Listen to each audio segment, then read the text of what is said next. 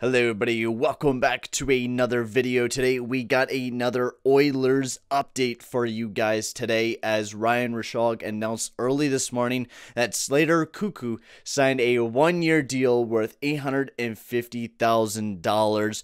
What a deal we got for Slater Koekkoek. Once again, another depth defenseman who I think will help this team out come into the 2021 season, where we are going to need some more depth defensemen. We lost Oscar Klutbaum to a big-time injury, and now we slot in Slater Koekkoek. I already talked about him in the last video and how much I kind of enjoyed the guy. His market value on JFresh's analytics was about 2.4. He looks like a very solid player.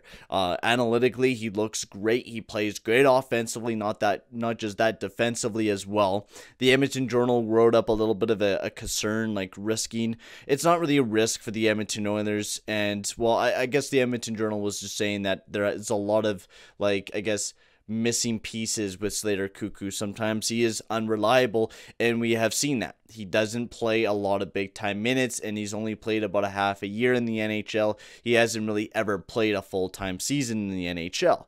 But this is a guy who is a former 10th overall selection, a guy that we're only paying $850K. If he steps in the lineup and doesn't perform for us, that's not that big of a deal. We could send him down to the AHL. There's multiple other defensemen that are going to be climbing through the system. Like, for example, I was just watching a game about Philip Broberg, which I will be making a video later on that will be uploaded tomorrow.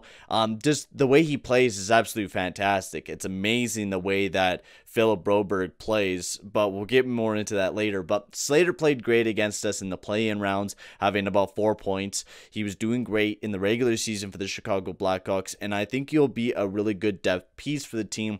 Either he's going to be playing over Caleb Jones or over Chris Russell, whoever he's going to be playing over during the season. It just means that we have more defensive depth, and especially in this 56 game season where we're going to be playing about 12 back-to-backs throughout this entire year. We're going to be playing lots of back-to-backs, and we're going to need a lot of defensive replacements to help our team out go through the season. So I think Slater Koekkoek is a great signing for the Edmonton Oilers. It's a great piece for 1 year, and we'll see how well he does. And if he outproves himself, then that's great. Another, I guess, defenseman that we have some value on. But I mean, we only signed him for a year deal. He is just a depth defenseman, nothing too important. But in my mind, this is a guy that will help the team out going forward. He has 19 playoff games. He has some experience in the playoffs. Slater Koekkoek will be a huge help for the Edmonton Oilers going towards this next season, and probably a year where we're definitely going to be making it into the playoffs and maybe even going for a run with how this Canadian division is. There's not a lot of proven teams. I know a lot of people are saying Toronto Maple Leafs are the best team out there, but they haven't showed that they're great in the playoffs. I think the Edmonton Oilers can do that. We'll have to see how well we do. Slater Koekkoek is playing great. I hope that he plays great for the Edmonton Oilers. We'll have to see, but I'm going to end the video here. Tell me, guys, what you guys think of the signing for Slater Koekkoek, and I'm going to end the video here. Thank you very much for watching, and I'll see you guys all in the next video. Adios, amigos.